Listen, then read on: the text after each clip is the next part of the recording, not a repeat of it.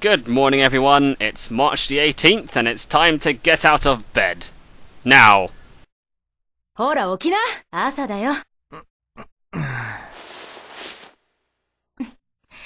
よく眠れたかい? Yeah, it was okay, I guess. Okay, so if you remember from last time, we're trying to impress a scout so we can gain access to the Yellowhead building, and to impress the scout we need to beat up some people. And we've already beaten up some people, but he wants us to beat up some other people, and he's given us photos of those people so we can find them and beat them up. But we don't know where they are, so let's ask around. すいません、少し聞きたいことが。旦那様、お恵みを。じゃあ、これを。Whoa, slow down, Rio. A whole $1. You don't want to be too generous now, do you?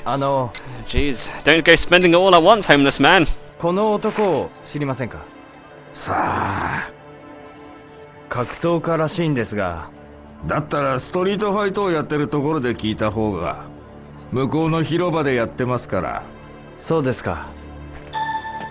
So, we can ask around at the places where the street fights are held. So let's ask this man. すいません。何か用かい、兄ちゃん。この男を知りませんか? こいつ、グレッグ・モアじゃねえか。どこにいるかわかりますか? 屋台街の外れにある清流庭院で戦ってるぜ。清流庭院。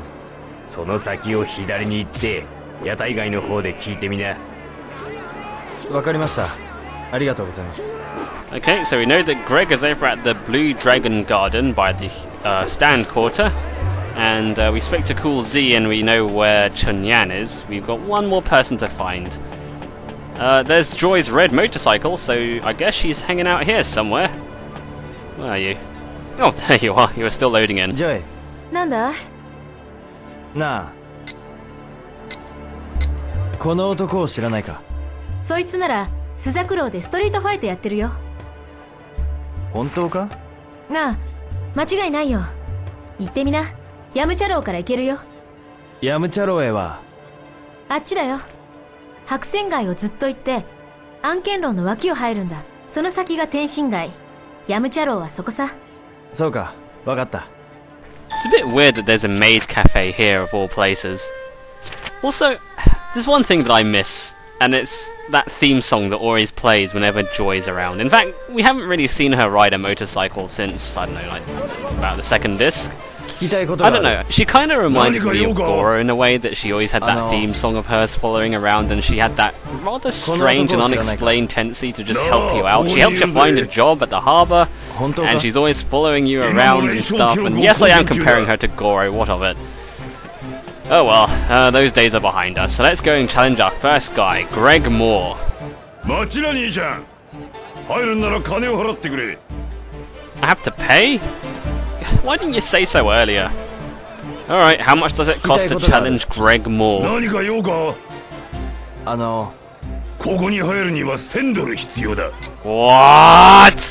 $1,000? Yeah. Where am I going to get $1,000? I'm going to need Greg more money. Man, screw this. Let's go challenge someone else instead. Let's go to the tea break building over in the dim sum quarter and challenge Rod Stunt. I think he's over here. Oh god, I'm gonna have to start grinding for money, aren't I? Alright, how much do I have to pay for this loser? 聞きたいことがある。お前、何の用だ? この男を知らないか? ああ、ここにいるぜ。本当か? 挑戦したいのか? お前、命知らずにも程があるぜ。ここに入るには$500が必要だぜ。Oh, yeah. Well, it's not as bad as $1,000, I guess. 気が変わったらいつでも来な。I'm sure I can scrounge up $500 from somewhere. The good thing is there are plenty of ways of earning money, and one of them is Lucky Hit. We haven't played that in a while. お年玉ミュージアムだよ。いろいろ遊べるね。好きな台あったらハッサンに言う。教えてあげるよ。Okay, so I pointed out this guy in an earlier video, but basically this is the Lucky Hit Museum, which is basically a circle of different Lucky Hit boards with different rules and different layouts, sort of arranged into a weird Stonehenge-like formation, and the guy who runs the Lucky Hit stand has just placed himself in the middle of it all as some kind of weird worshipping gesture for the Lucky Hit gods. But yes, you can play Lucky Hit here, and each of the boards has different rules and different odds, and we can try this one, which is interesting. Because if we win, we get $500, and it only costs $1 to enter. その台はパーフェクト3級よ。3個の玉すべて20丸に入れば優の勝ちね。掛け金、配当は台の横に書いてあるからよく見てね。説明終了。あとはプレイね。Alright, let's give it a shot. 遊ばせてくれ。$1 for $500. As our good friend Hassan has explained to us, we have 3 chances, and we have to get the ball into the goal all 3 times in order to win.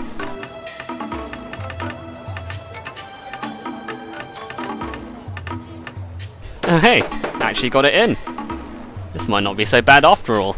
Just got to get it in another 2 times, and we'll be $500 richer.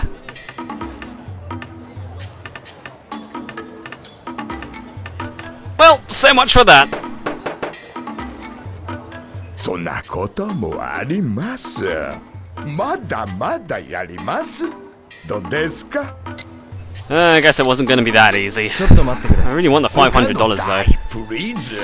Well, let's see. Any other Lucky Hit boards? You get $120 from this one. Costs $10. How does this work? その台はテイク2よ。3個の玉が2個。20丸に入れば優の勝ちね。掛け金、配当は台の横に書いてあるからよく見てね。ゲームする？する？ So this one's best 2 out of 3. I think I'll pass. また今度にするよ。遊びたくなったらまた来てね。Yeah, I was never really good at Lucky Hit. Not that it's really any skill involved, it's mostly just luck. Well, I've decided to earn my $500 another way, through arm wrestling. Because if there's one thing that I'm okay at, it's button mashing. So, this is the arm wrestling area. The guy's on the right side of the area, starting from this man. Well, this guy's the easiest opponent. As you go up towards the left side, the opponents get harder and harder. 一勝負、掛け金$10でいいよ。どうだい？ああ、やろう。そうこなくっちゃ。あんた名前は？葉月亮。あ？日本人かい？そうだ。よーし、始めようぜ。大巻の真剣勝負だ。さあさあ、皆さんお待ちかね。こいつは葉月亮。日本から来た空手野郎だ。対するはブラジルの元傭兵フリオ・サントス。とことんやろうぜ兄弟。熱く燃えようぜ日本人。望むところだ。よーし、ファイトって言ったら開始だ。じゃあ行くよ。レディー fight! So as you probably know, if you beat these guys, they'll challenge you again.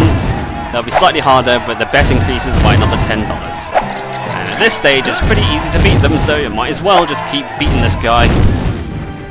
And then, after I exhaust this man, I move on to the Mexican guy again.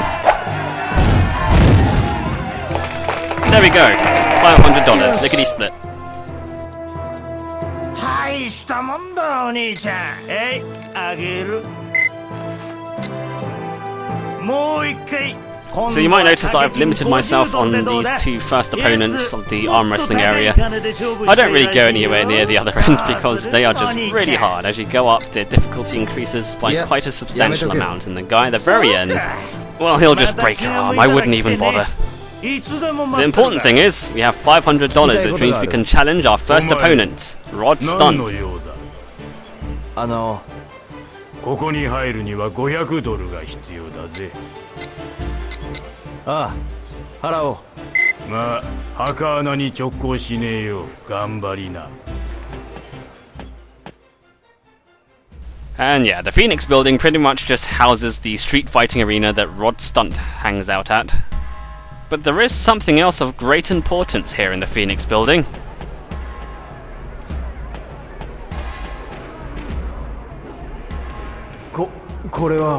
That's right, it's Afterburner 2. The arcade cabinet housed upon this great pedestal with holy light shining upon it, as if it were a gift from the gods. I was surprised the choir didn't start playing the moment we set eyes upon this glorious machine. Might as well give it a go before he beats up Rod Stunts. Let's play Afterburner 2.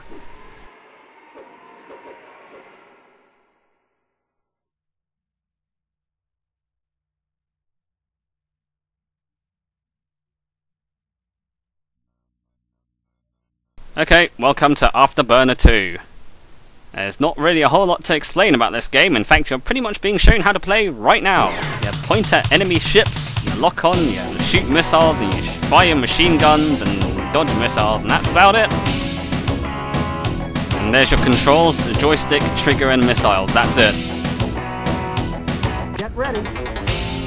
Okay, it's a bit different because we're playing on a Dreamcast, and yeah, you just use the analog stick to move your ship around. You use the R trigger to shoot your Vulcan cannon, and the Vulcan cannon is good at taking out guys at close range or people who are stupid enough to fly directly in front of you. Honestly, they all deserve to be shot, quite frankly. But yes, the alternative to just using a machine gun, or your main method of attacking, is to lock onto an enemy by moving your cursor over it, and then you press the missile button and you fire a homing missile. Try and lock onto this guy, but it didn't work, so never mind, we'll just dodge the missile. And there you go, that's pretty much the game. That's all you really need to know. You can also use the L trigger to activate your afterburners, and that makes you go super fast, although that also makes it harder to see incoming obstacles and missiles, so I don't really use the afterburner all that much. For the most part, it's just a matter of shooting things and dodging missiles. Now, the other thing you have to be careful of is when enemies fire missiles at you, sometimes it can be a little bit confusing, because when you fire your missiles, you notice there's a lot of smoke trails. And that's all very impressive graphically, but sometimes it can be a little bit confusing when you're trying to figure out where the missiles are coming from, if an enemy is shooting at you with missiles. Like there, like an enemy shot a missile at me, but you couldn't really tell, could you? Sometimes it gets a little bit confusing. You just have to know when an enemy is about to shoot. Generally, the idea is that enemies appear on screen, they're a tiny pixel off in the distance, and once they become closer in a certain distance, they'll just fire their missiles, and you just have to dodge before it hits you. And every few stages, you get to reload your missiles. I think they give you 50 at a time, so you have to make sure to not use more than 50 missiles before the next time you reload, which I think is like every other stage or so.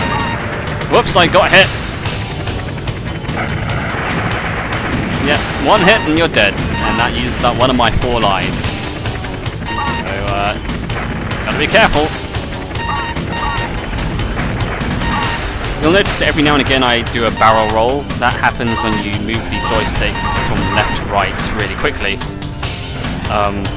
And that's mainly used for dodging missiles, or when you're being chased by missiles, which happens in the more later levels.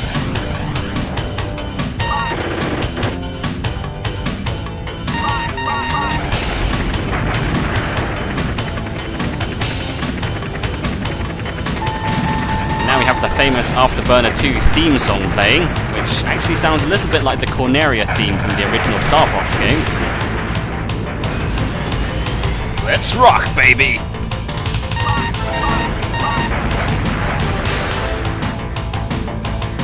When you first play this game, it might be a little bit disorientating. In fact, I used to call this motion sickness the video game, simply because of the way the camera kind of twists and turns every time you turn the jet.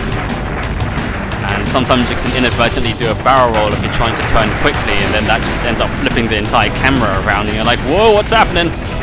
But hey, you get used to it, you learn how to control the ship, you learn to dodge things well, which clearly I'm not doing since I'm on my last life. Well, actually, 2 lives, that counts as 2.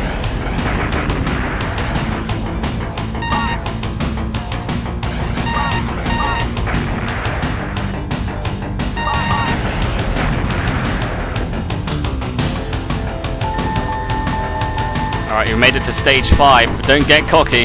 Things are gonna get harder.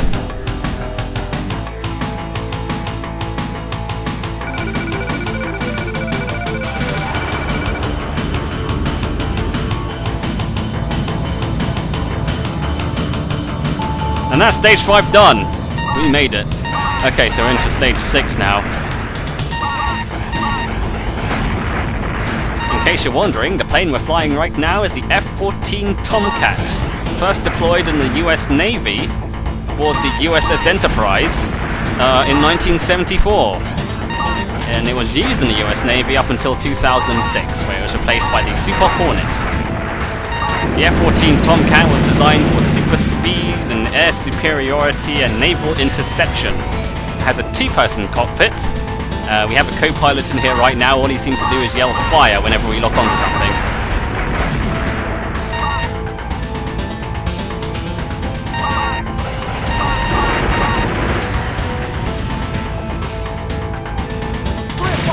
Uh-oh, we're being chased. Evasive maneuvers.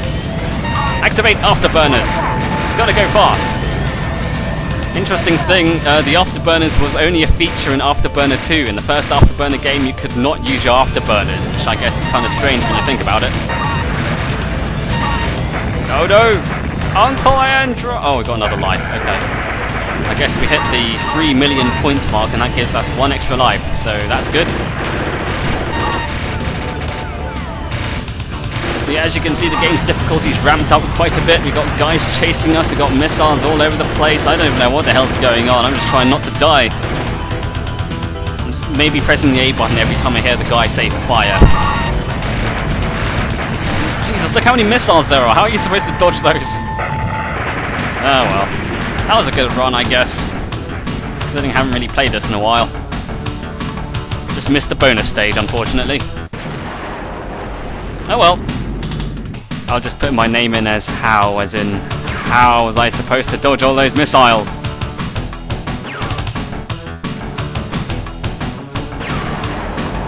I suppose if this was the actual arcade version, they would let you put in more coins for extra credits, but, well, they don't really let you do that in Shenmue.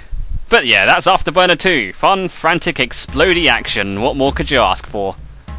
Well, aside from me being better at the game, but hey, when do you watch me to be good at video games? And unfortunately we didn't get the high score, which I think is over, what, 10 million points? And that means no Afterburner figure for us. Because that's our prize if you get top score, just like with the Outrun cabinet. 何か用かい兄ちゃん。ストリートファイトができるところを探してるんですが、闘技場なら地下4階だよ。地下4階ですね。ありがとうございます。Well, I don't know about you, but that blood-pumping adrenaline action of Afterburner 2 is enough to get me super psyched for this next Street Fighter bout. Ryo Hazuki versus Rod Stunt in the ultimate showdown between two mighty warriors. Who will emerge on top? Let's find out.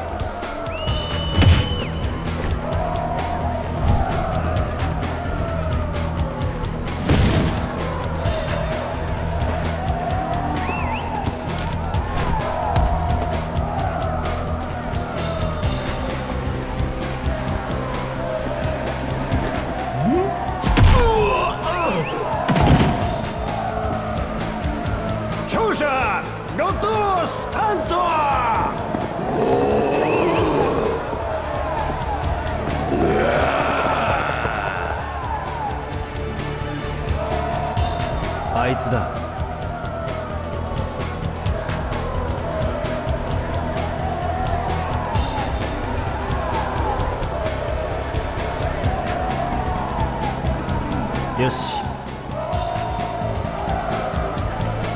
お、兄ちゃんやんのかい？ああ。Hey, come on, boy. Come on.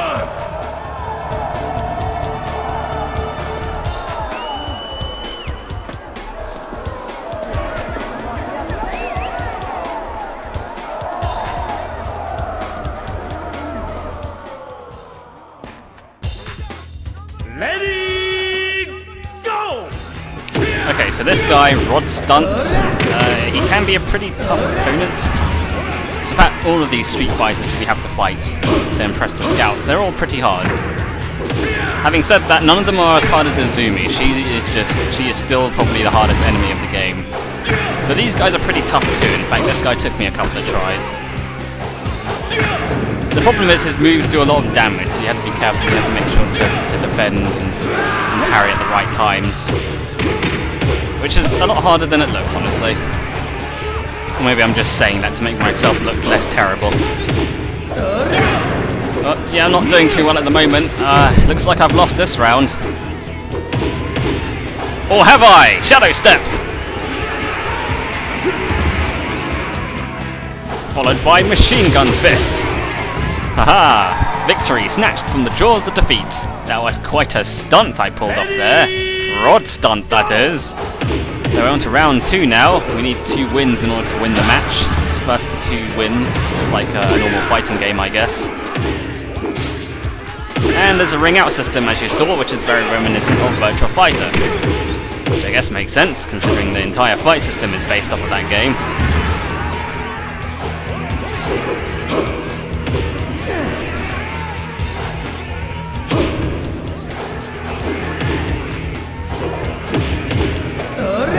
Oh, I didn't even mean to do that. Oh well, can't complain. Ryo Hazuki is the victor!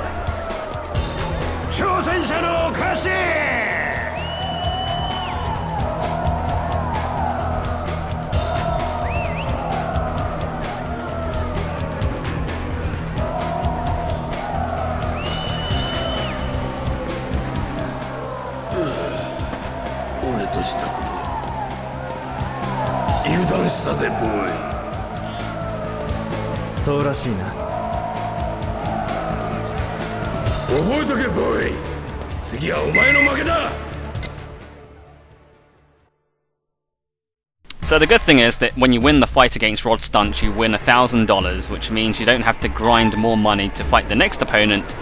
Here is Rod Stunt. If you remember, he needs $1,000 in order to challenge him for a fight. If you lose the fight against Rod Stunt, you don't have to pay more money to challenge him again. The game just lets you retry straight away, so no worries there. Before we fight our next opponent, it's time for a little bit of refreshment. Let's go get a classic Coke.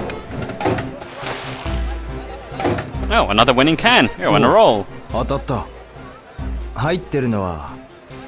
Pretty sure I already have this one. Yawn. Who cares? Let's get our drink.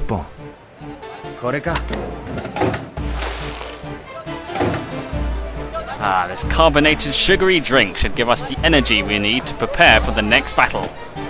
Exciting Street Fighter action!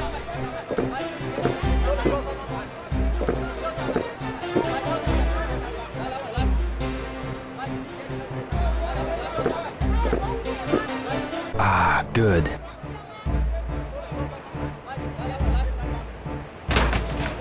Delicious. Okay, on to the Blue Dragon Garden, which is actually right next to the drinks machine. Over here. 聞きたいことがある。何か用か？ここに入るには$1000必要だ。ああ、払おう。命知らずだな。せいぜい頑張りな。Ha! If there's one thing Ryo Hazuki has, it's plenty of luck. We just got a winning can from the drinks machine after all. And let's not forget our track record at the duck races. Not that we need it, of course, because Ryo Hazuki is a master of karate. We can beat this loser no problem. The Blue Dragon Garden actually seems more like an old Roman Colosseum, which seems a little bit out of place here in Hong Kong, but I don't know, I'm just nitpicking.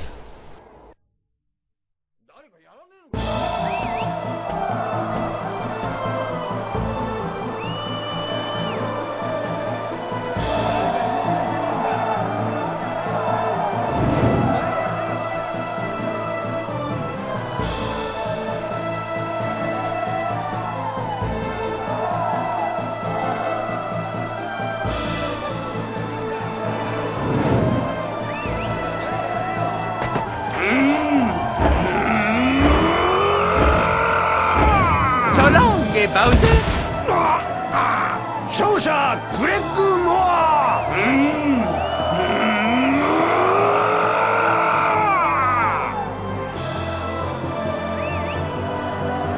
あいつだ。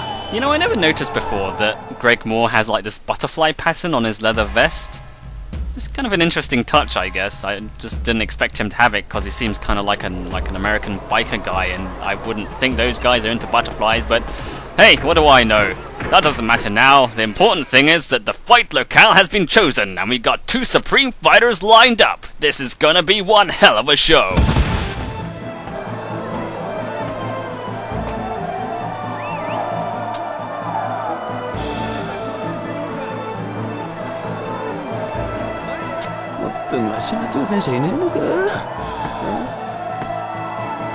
Ren, 何やってるんだこんなところで。なんだてめえか。さあさあ、次の挑戦者はいないか。この鉄腕グレッグの連勝記録破ってみようってGOの者は。さあさあ、いないかいないか。おい、ここにいるぜ。兄さん、挑戦するかい。やめとけ、お前じゃ話にならん。そりゃこっちのセリフだ。てめえみてえな間抜けに負けるわけねえだろ。やるんだな。ああ、よし、話は決まった。ま、頑張んな。おい、レン。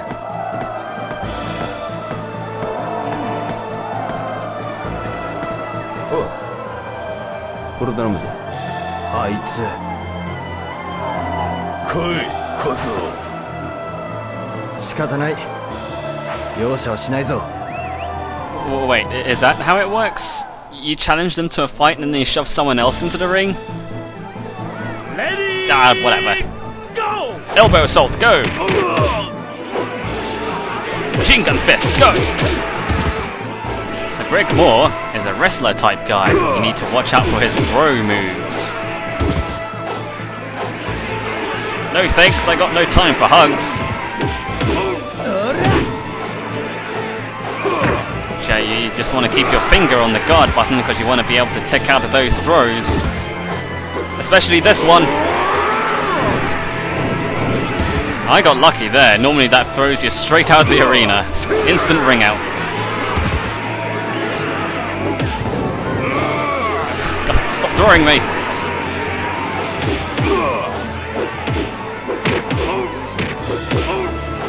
Alright, let's see how you like being thrown. Oh, that didn't really work as planned.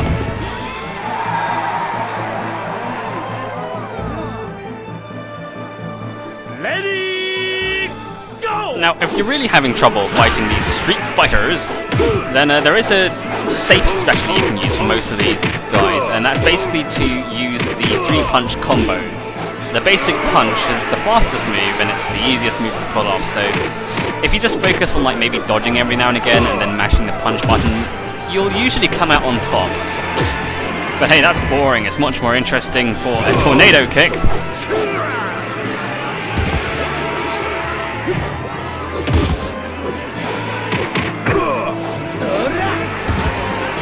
Oh, I didn't even mean to do that. Yeah, I don't know. Sometimes it seems a little bit strange what determines a ring out and what doesn't. Like in this bit, I clearly throw the guy off the ring in this direction, but there's a barrier that kind of stops him from going too far. I don't know, I'm sure there's some weird logic the game follows to determine whether or not something, like, is a ring out or not. Yes, this is the final round. It all comes down to this. Oh no you don't. Not falling for that again.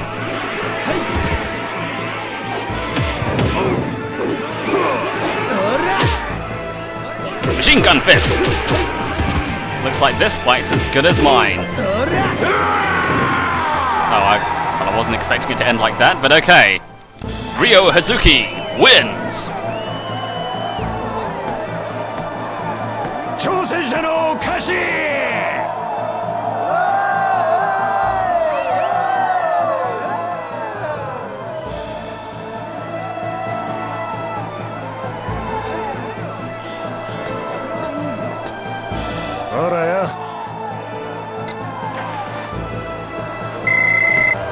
じゃあ次行くぞ。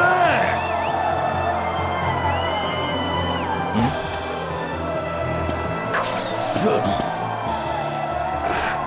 レン、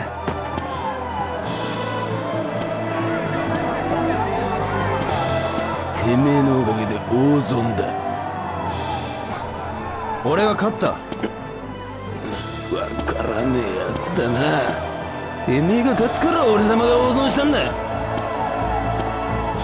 お前っていうことは、うるせえ。